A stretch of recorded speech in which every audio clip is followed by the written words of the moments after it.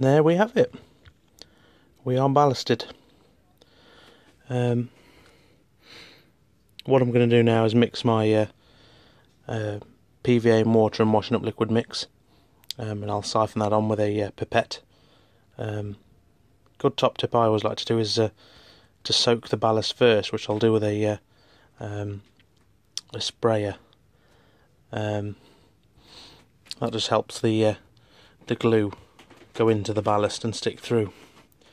A few things to note as I actually glue.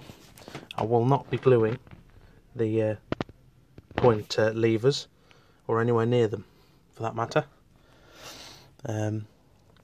All I do is just ballast over the lot first, and then once the glue generally around is dry, I'll then hoover all that out and do it individually. But otherwise, quite happy with that. Let's get on with gluing.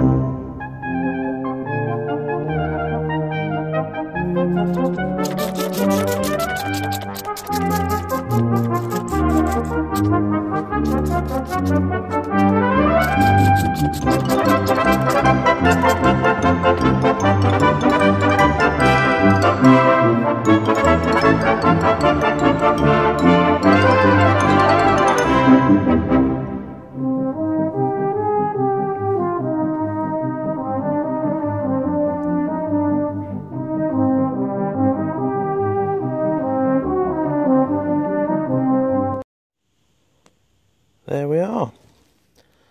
The layout is soaking wet, as you can see here, all the water.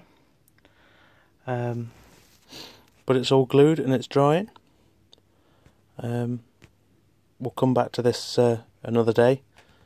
It'll be in a second view, but for me another day, and we'll see how it's dried up.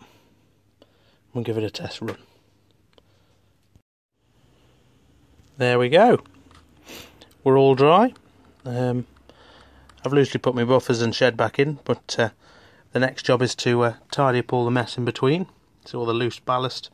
I need to just go over the shape of the mounds and the shoulders and whatnot. See, I've been a bit eager clearing the points out.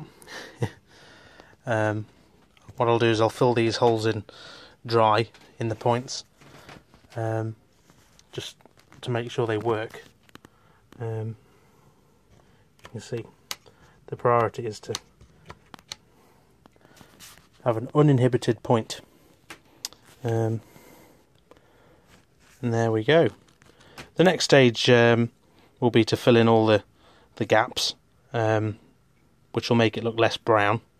Obviously tidy up the ballast so you can see where some of it's spilled over the sleepers with the spraying of the water. And